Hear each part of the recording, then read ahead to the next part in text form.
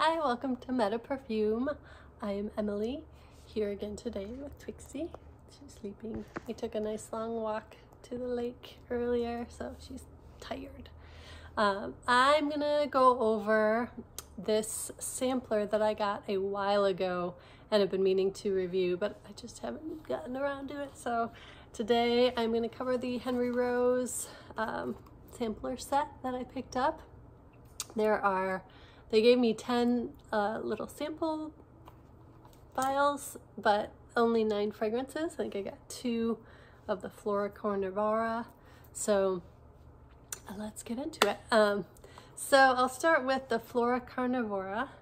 Well, let me start by just saying a little bit about this brand. I think Michelle Pfeiffer she was the spokesperson for it. It might be her brand. I know that they were marketing as like a very clean and transparent fragrance company with simple formulations, and kind of saying that, you know, most fragrances don't list their ingredients and may use some questionable ingredients. So this was supposed to be a clean fragrance company, and this little sampler packaging is pretty cute. I like it. It's like a little paper thing, and then there were 5. I took one of them out, but it comes with 5 in each one. I think that's cute. I like that. A little interesting. And yeah, I mean, generally I think it'd be nice to have 10, not a repeat of one that I'm not that keen on, but you know, take what we can get. I know that these are also, apparently they were launched at different times, so it's not like they all came out at the same time. Some of them looks like launched in 2019, some of them in 2021, maybe some more recent. But the fragrances themselves I found to be a little bit hit or miss, maybe on the whole a bit underwhelming, unfortunately. So let me just get into it one at a time, and we'll start with the Queens and Monsters fragrance. So this Queens and Monsters is all of these, by the way, are unisex fragrances, and Queens and Monsters has a top note of petite grain and violet leaf, or top notes, middle notes of jasmine and freesia, and then the base of sandalwood, vanilla bean, ambroxan, and patchouli. Now, in the nose, this is a woody fragrance to me. I think that petite grain kind of adds a woodiness, even though I don't think it's wood, but it's definitely not sweet.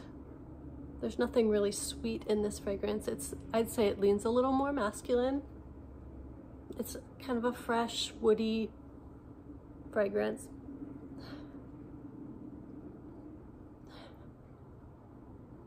It's nice.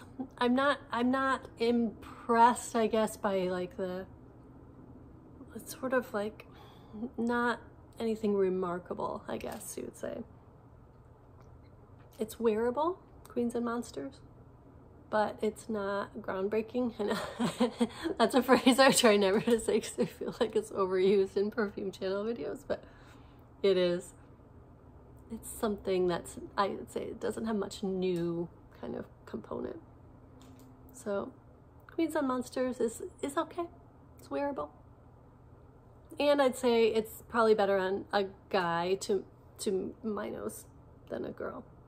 Unless you like a really kind of woody, slightly masculine unisex fragrance. Queens and Monsters. Next, I have the Flora. No, I'll do Torn. Sorry, Torn next, because that's the one I picked up. So, sorry, I'm a little bit, I've been sick for like 3 weeks. I got back from Las Vegas and I had this fever, and then it turned into a head cold and a chest cold that just wouldn't quit. So it's still hanging on a little. Hopefully I don't cough too much in this video, but all right. So the next one I'll go through is Torn. Torn is a very simple composition. There are just 2 notes. It's vanilla and vetiver.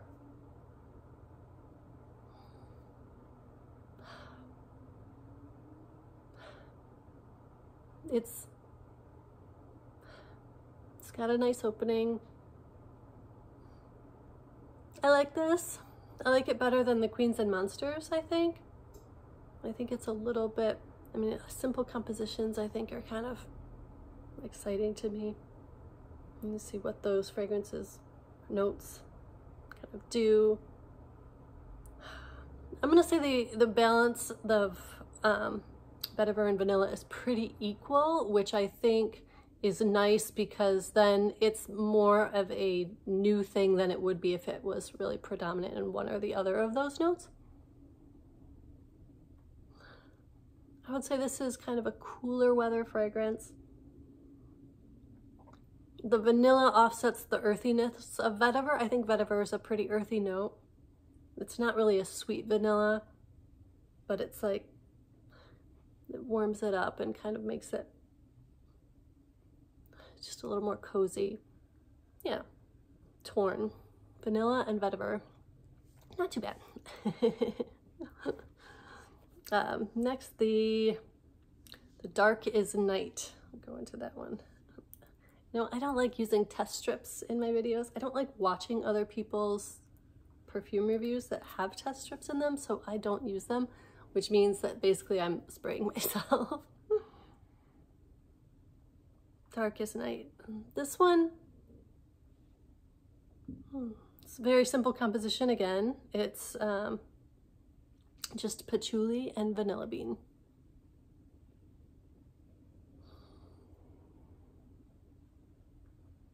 Yeah, it's not bad. I mean, I think this one got one of the higher ratings in Fragrantica when I looked it up.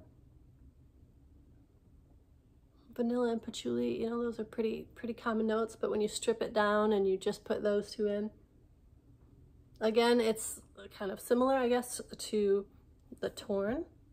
Well, it's vanilla bean and patchouli, apparently, but again, they're putting like an earthy note with a vanilla to kind of warm it up.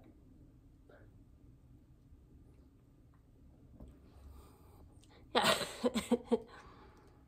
Again, I think it's a pretty equal balance between the two, so it kind of makes it a little bit of a new thing. It's not really like a patchouli or vanilla heavy fragrance. It's kind of like at equal parts, I think.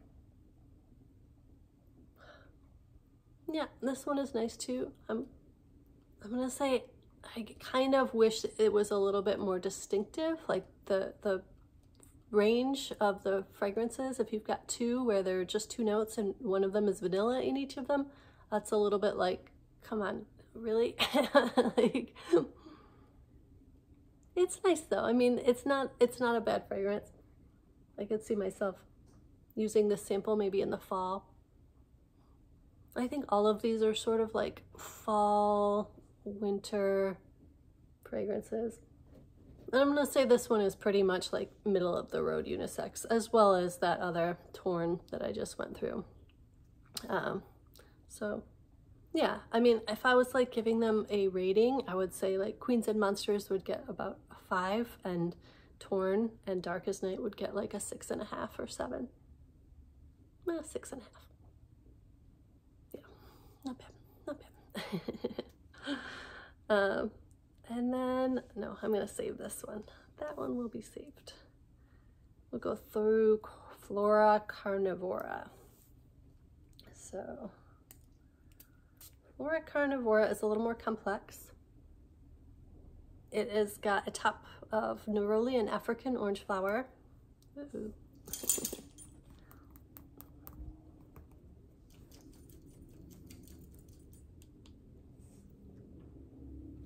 Sorry, my notes died. Middle of jasmine and tuberose. And then a base of musk, amber, Haitian vetiver, and Texas cedar.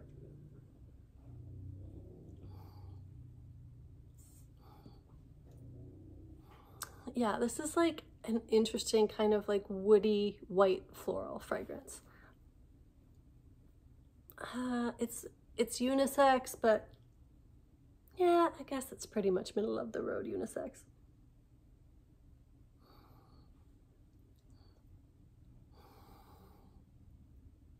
Yeah, I'm not against it. I would say I don't like it quite as much as the Too Simple vanilla earthy note combo ones we just talked about.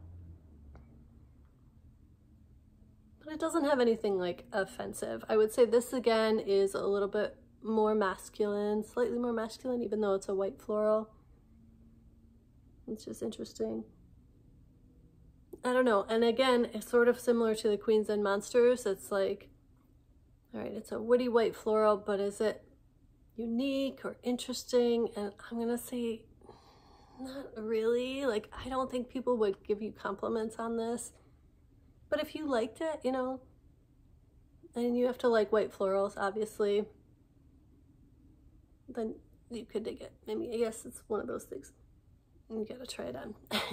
I wouldn't recommend blind buying these fragrances. And getting the sampler is nice though, because then you get to try 9. So yeah, Flora Carnivora, I'd say I'd give like a 5.5 out of a 10. Okay, so I'm gonna go into, I'm gonna save the last one in that pack for later. And I'm gonna go into the second box. So again, this little box is cute. I'll start with the Fog. Fog again is a 2-note composition. It is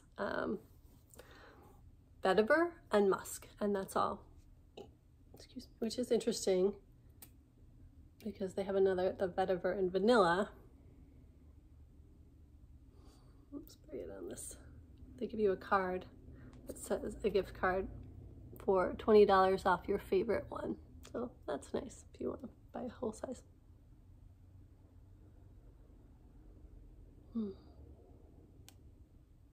Yeah, I think this one got the lowest rating on Fragrantica, the Fog. It's earthy, it's a little bit more masculine than the rest of them. I would say I would want to smell this on a guy, I think. And I think this is probably one that really depends on your skin and your body chemistry with the fragrance. I mean, because it's kind of like, it's not a skin scent, but it's definitely like approaching that sort of a scent. Musk and vetiver. I'd say it's maybe a little more heavy on the musk.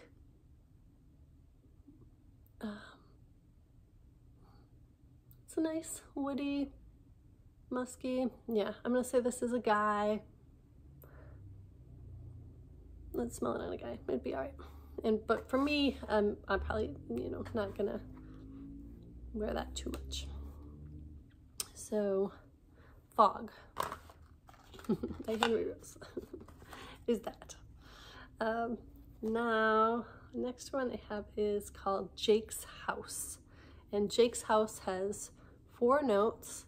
It has, oh my gosh, this problem not having test strips. Okay, I'm gonna spray it on the box. I'm gonna spray it on the box.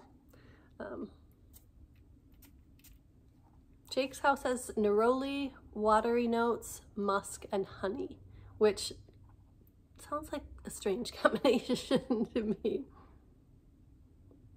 And the result is a little strange, I'm gonna say. It is a little bit weird. I know neroli is one of those notes that's like, you kind of love-hate. Like, some people really don't like neroli and some people like it.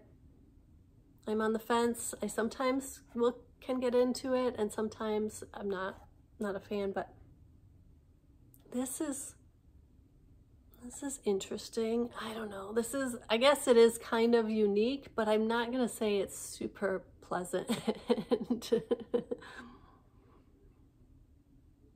Neroli and honey and musk and watery notes. And it's also not very distinctive, again, from some of the other things, even though, you know, the notes are different. They're all sort of similar, I guess. Sort of like a earthy woody, even though there's not woody notes in this, it smells sort of woody. Yeah, Jake's House is just kind of, it's okay. I'm gonna give this one like a 4.5 out of 10. Yeah, that's okay. A little more masculine leaning. I mean, you'd think maybe it would be a little more feminine with the honey, but it's not. It's balanced out by those watery notes and the neroli enough that it's unisex or maybe slightly masculine. Okay. So that's Jake's house. The names on these are kind of interesting. Next, I have one that's very complex. The name is Smyth with a Y, S-M-Y-T-H. And, oh my gosh, where am I gonna put it? I'll put it over here. The top notes are green apple, melon, watery notes, sorbet, and pineapple. Come on. There we go. And then the middle notes are star jasmine. So we got a lot with jasmine in it. There's been 3 different kinds of jasmine. Just jasmine, jasmine sambac, and now star jasmine. Middle notes apricot and the star jasmine, apricot, and tea in the middle. Oh, this one's having trouble spraying. Sorbet. Oh, sorry. Base notes of isoe, super, musk, sandalwood, and whitewoods. There's a lot of alcohol in the nose of this. Like, I sprayed it a couple times, and right now I'm getting alcohol. Give it a minute to kind of settle down. Now, I feel like in theory, with the notes that are listed here, this could be something I really like. Like, I really like pineapple and tea and green apple. I think, you know, it's an interesting combination that I don't see much or anything like similar. Okay, the alcohol is finally gone. And it is a little bit more feminine, as you would expect with all those fruity notes.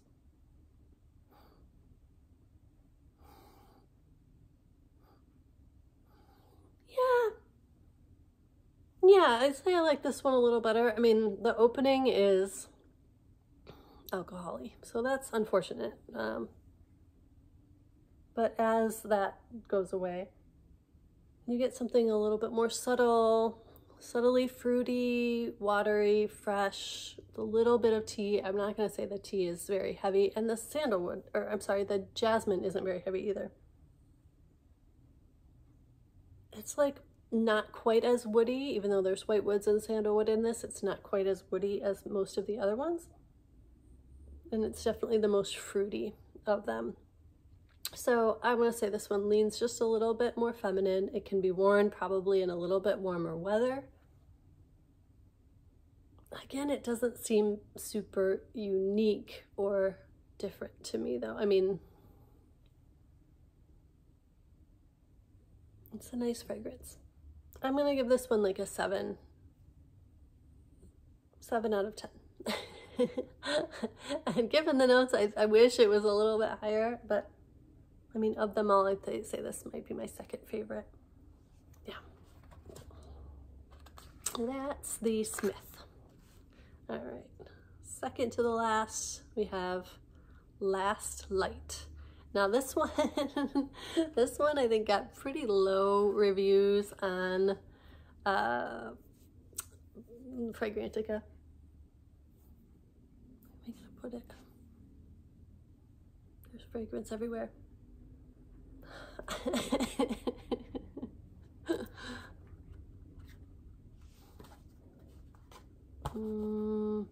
Shoot.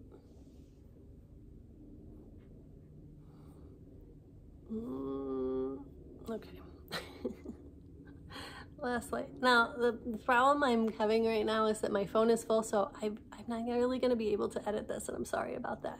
I can't, when I edit it, I have to like create a bunch of space on my phone. I am planning to buy myself a computer within like the next month, I hope, fingers crossed. And then I'll be able to hopefully upload more, do a lot more editing, but for now, I basically have to like load what I film. Unfortunately, I'm sorry for that. Okay, so I'm just gonna say, I'm putting this on my knee. That's very unprofessional, but this operation is kind of, yeah, I can see why it gets a low rating. The notes of this last light are musk, floral notes, and patchouli. They didn't even put any effort into like describing the notes. Like floral notes as a group is kind of a cop-out if you ask me. Oh, it's a little bit weird.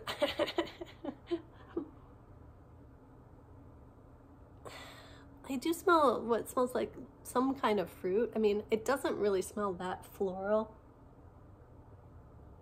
Yeah, it's kind of unremarkable, I guess. Last light. It maybe smells a little bit like cassis. Interesting. Okay. So last light, I'm giving like a 4 or a 3. I give it a 3 out of 10. Not super high. Yeah. Last but not least, and this is the windows down. Now I'm just gonna spray this over top and put it on like I'm wearing it because it's my favorite for sure of all of them. It's a complex fragrance. It's got top notes of Earl Grey tea, which I do love. I love Earl Grey tea in the fragrance. Bergamot, neroli, and grapefruit. Grapefruit also a favorite of mine.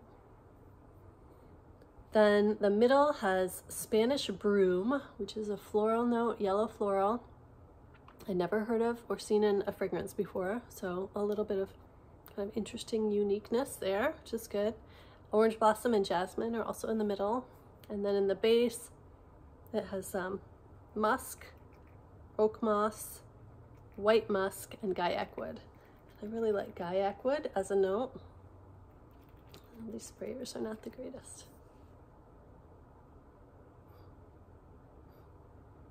Yeah, I feel like this one is the most interesting of all of them. Like this one to me gives me like, this is something I haven't smelled before. This is something I feel like they put a little more effort into the creation of it. And the freshness of it, you know, it's not, the middle floral notes are kind of taking a back seat to the tea and grapefruit, and then the base with the white musk and the gaiac wood. So generally I think this one is my favorite, and if I was gonna use this coupon for $20 off, I would definitely pick the windows down. I'd probably give this one like an 8 out of 10. And it's, again, I think it's like a daytime fragrance. I think it's kind of uplifting. It's kind of like fresh with a little, you know, citrus edge. Citrus in the light woods. The woods aren't super heavy. Obviously it's got oak moss and musk, 2 different kinds of musk. Yeah, I'd say this would be like a nice daytime fragrance, probably all year round. It could go. It's not heavy, it's not super light, it's just kind of middle of the road in the longevity. Gosh, it's been a while since I got these, honestly. So I'm gonna say the longevity is sort of like in the middle. Like it's not, they're not bad, they don't wear away immediately, and they don't last forever. They sort of last like an average amount of time usually, which I think is like 5 or 6 hours, you know. Yeah. Windows down is my favorite. I'm gonna give that one the highest, the best review. And this has been a long video, but thank you for sticking with me. I really appreciate you. Oh, I did do a giveaway of Blanche Bette, and right after this, I am picking a random person, and I will reach out to you in the comments and request your Instagram or Facebook, probably Instagram, handle, so I can DM you and figure out how to get you the Blanche Bette. So that's coming soon. Thank you all. Thank you for subscribing. I hope you all have a great day. Take care. Bye-bye.